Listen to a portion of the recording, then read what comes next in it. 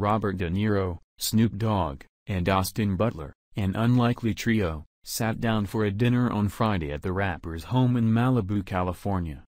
Snoop's 27-year-old son, Champ Medici, real name Cordell Broadus, took to Instagram to share the meetup as the three stars hung out. Champ De Niro Elvis Snoop, Medici wrote in the caption with a check emoji and an eagle emoji. Dinner at the Malibu house talking numbers.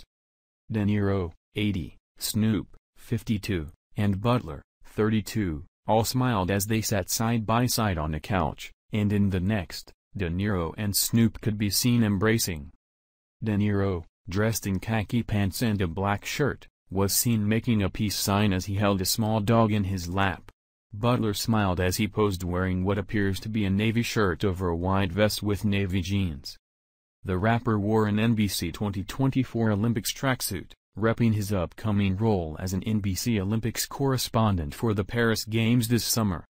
In a video clip in the carousel, Snoop and De Niro posed together,